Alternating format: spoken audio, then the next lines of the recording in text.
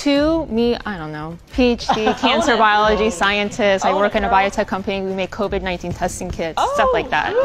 And then 6, it has nothing to do with your background. I don't think you really have the highest EQ out of all of us. Tyler, he ranked last for me personally because the way he carries himself. He was ranking intelligence based on his point of view and not taking in other people's point of views and compiling results, but really just came down to his body language, his demeanor, the way he carried himself, the way he acted towards the group.